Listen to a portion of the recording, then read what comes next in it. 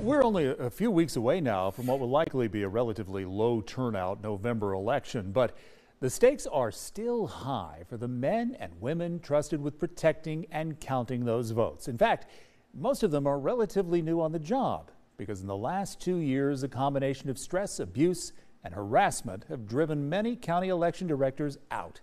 Tonight, we look at those preparations and a group of people fighting to count the vote.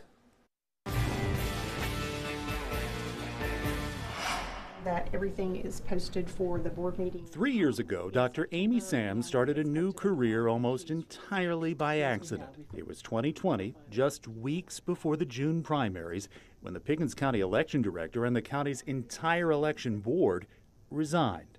Sams was a librarian, and with libraries closed by the pandemic, she changed jobs to fill a sudden, urgent need. What was the adjustment like coming from libraries to elections?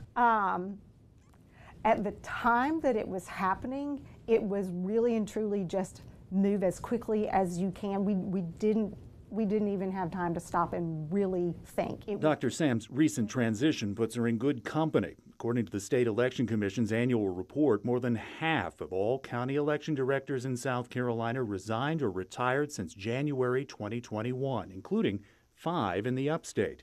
The SEC blames, quote, ongoing harassment, threats, and stress, specifically in the 2022 primary, finding, quote, targeted harassment and intimidation of poll workers. In your experience, is that something that's happening? Yes. Harassment, threats, and stress? Yes. People have become physically intimidating to staff, to directors, and quite frankly, who wants to endure that? Joe Dill is vice chairman of Greenville County's Republican Party, and in that 2022 primary, the longtime council member lost. At the time, he claimed fraud, and while he has never made public threats, he has not backed down. I still do not believe that everything was fair and that all the ballots got counted and that all the machines worked properly. Election directors say that lack of trust or fear of fraud is driving anger at their employees. Like Joe Dill, some voters feel the computerized touchscreens are less accurate or easier to manipulate, undermining their trust in elections. I don't believe public will ever trust the machine. What should happen is that if you don't trust it, then you find something that you would trust, and that is the paper ballot. Nobody can manipulate a hole that you punch. Of course, punch cards aren't perfect either. It was paper ballots and so-called hanging chads that pushed a presidential election to the Supreme Court in 2000. That's how we got touchscreens in the first place. These glorified printers that are never connected to the internet produce hard copy, verifiable records of every vote. They're counted electronically for speed, but are double-checked by hand. We do 2 major audits. One is a sample audit where we go in and actually we don't even choose the precincts that we do this. This is chosen at random from the State Election Commission.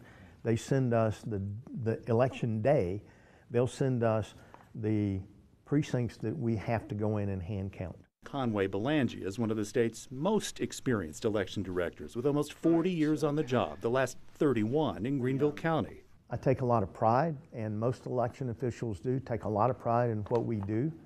When we do a good job and people still want to throw rotten tomatoes and things at us just because we're conducting the election. Both Belangia and Sams say they encourage anyone with concerns about the count to call, ask questions, sign up to work the polls. In fact, that approach already worked in Joe Dill's family. My wife works in a poll, and she says, well, it's good. She said the people that work there, they make sure everything is good, that it turns out good. But the public out here doesn't have confidence in it. Election directors, experienced and new, say they need your confidence because nothing short of democracy itself hangs in the balance. Man, this thing hits a nerve. We ran a commercial for this story. No one had seen it yet, and our newsroom was flooded with angry calls about this issue. Joe Dill told us he had never questioned the results of one of his elections until the one he lost. Again, those electronic machines are never online. The hard copies can be and are counted by hand. And county election directors say they're still looking for more help. To become a poll worker, contact your county election office.